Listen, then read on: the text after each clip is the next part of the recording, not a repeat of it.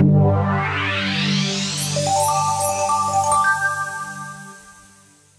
of course, the highlight for so many people here in this huge crowd at Sandown Park is for this one man, the 5 times champion of the world, JUAN Manuel Fangio in the W196 Mercedes-Benz. My goodness. Am I really seeing that? It's like turning back the clock.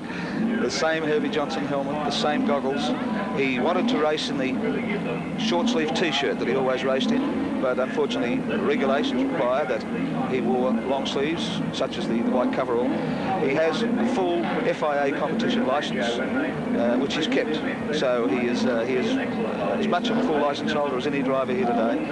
Getting very close to the start, the flag is up, and they are racing, and I mean racing. This is not a demonstration, this is a race. The fourth car, of course, is the Masarati 300S of Bob Jane, another classic world car. Running through first, as one would expect, because Brabham's car should be the equal of Fangio, the equal of Fangio's car, of course. And the W196 going in underneath Jack Brabham, and the whole commentary team shook its fingers in a very Italian gesture to say, "Oops, that was very, very close." I understand Fangio made it very clear that he has not come to do a demonstration drive. He's come to race. That's exactly right. They're his very words. He was asked to come and do a demonstration drive, and he said, "I will not demonstrate it. I will race it." And that's what he's proceeded. Down through the S's. With Jack not giving him an easy time of it. Bill Patterson behind, starting to get all tweaked up in the Cooper, just like he did in the old days. Getting the car sideways everywhere. The Mazda being a little more graceful because it is a little older. One of only 2 cars, such cars in Australia, and one of only about 8 in the world. But here we have it. Maestro through under the Dunlop Bridge for the first time. Cloud of cement smoke, cement dust from the previous accident.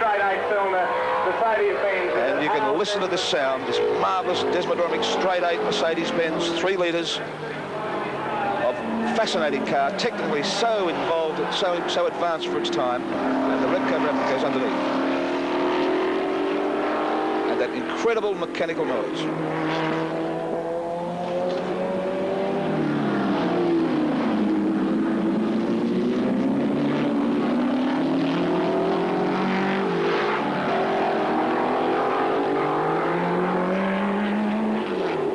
Standing lap of 1 minute 30 seconds, which is very interesting, and indicates that they'll be lapping at around about 120 when they get warmed up.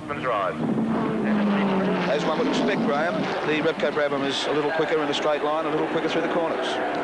Well, it's got the benefit of 10 years development. It's a lighter car, nearly as powerful. It's a lot more rubber on the ground, smaller frontal area. In itself, a period piece. When we look at the Formula 5000 cars that were racing just a few minutes ago, the Brabham looks tiny, fragile, no wings, skinny wheels. Yes, in fact, they're using those old-fashioned tyres with treads on them on these cars, of course, because the modern tyres are so wide. And you've got to remember the grandstand.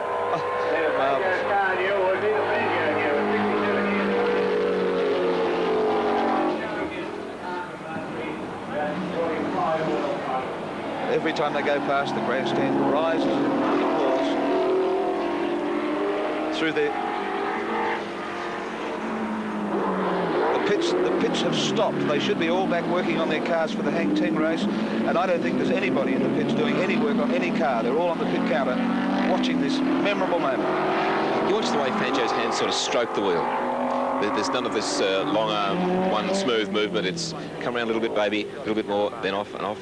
And this enormous affinity with the machine. It's amazing stuff to watch. What a beautiful turn. Down through the S's. He's not mucking about, is he? The Maestro's not fooling around. He's really starting to make that car work. He gave the car 4 laps when he first came here during the week, and another 4 yesterday. And they are the only laps he's driven in anger in this car, which he hasn't sat in for a couple of years at least. He's putting a wheel over the edge of the curve there. He's using all the road. Once again under the Dunlop Bridge. And here goes the grandstand, up again in applause. People leaping up and down. The straight.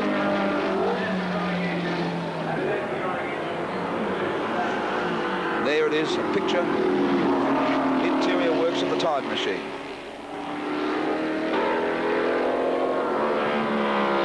Very economical driver, I reckon. There's no waste of energy. Yes, no overcorrection.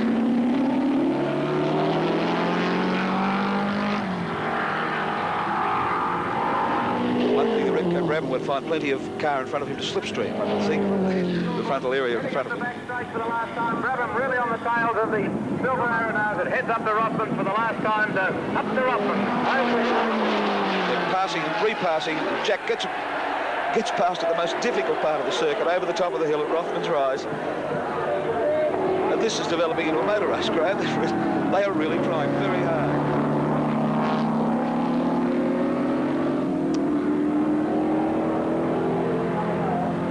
Sitting upright, you know, his head doesn't lean. Jack's, of course, the classic croucher, but Fangio sitting up there right over the apex that time is a good start. Where he's going to close the gap on the straight, I doubt, actually. Down to the finish line, around 3 times world champion Jack Brabham. There it is, there they are. Between them, they share 8 world championships. 2 unique men, 2 unique cars, 2 unique days here at Sandown Park. And there are the hardened, modern motor racing guys, the mechanics and the drivers themselves, all out of their cars, just to salute the maestro. And Jack Brabham, who is almost in the same category as the great man, and certainly the greatest Australian racing driver ever produced. Their fastest lap was 1:21.6, and that is just over 20 seconds outside the lap record. And I think 20 years outside. At 20 years outside. It is really something.